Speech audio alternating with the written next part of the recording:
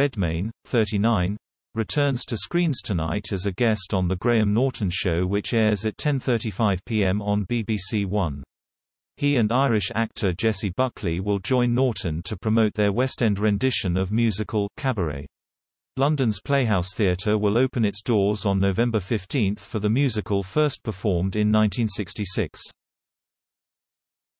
Also on the Chat Show studio will be comedian and writer Stephen Merchant, Strictly star Motsi Mabuse and legendary actor Ian McKellen, who is currently starring in The Cherry Orchard. Elton John and Charlie Puth complete the star-studded lineup and will perform after all from Elton's The Lockdown Sessions. Eddie became one of the world's most sought-after actors after his Oscar-winning performance as astrophysicist Stephen Hawking in 2014 film Theory of Everything. Having picked up a string of acting awards for the role in 2015, a year later he also received an OBE from the Queen at Windsor Castle. However, this was not the first time Eddie had rubbed shoulders with royalty, having been in the same year as the monarch's grandson, William, at Eton College. During a November 2018 appearance on Watch What Happens Live with Andy Cohen, Eddie was asked what it was like playing rugby with the young prince at school. Eddie confirmed, "I did play rugby with Prince William." He then added, "I always felt a bit sorry for him because basically any school you played, all they wanted to do was tackle Prince William in order that they could say, 'First tackled Prince William.' So if you were standing next to Prince William like first was, it was actually quite easy and quite fun." The pair graduated from Eton, which was founded by William's ancestor Henry VI, in the year 2000.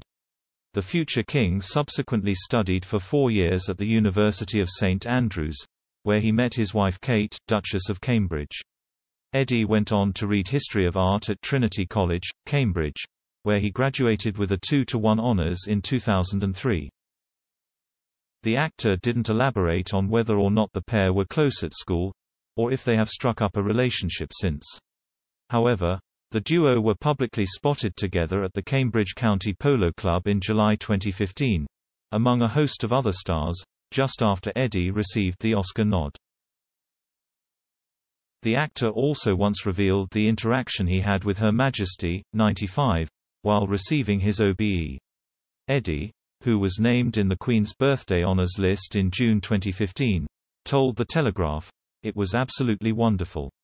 Also being with such extraordinary people, the whole experience is incredibly humbling, and also getting to be in Windsor Castle is breathtaking, around Christmas as well with all the decorations." Astronaut Major Tim Peake was given a Companion of the Order of St. Michael and St. George by the Queen during the same ceremony. He was being recognized for his services to space research and scientific education after becoming the first British person to walk in space.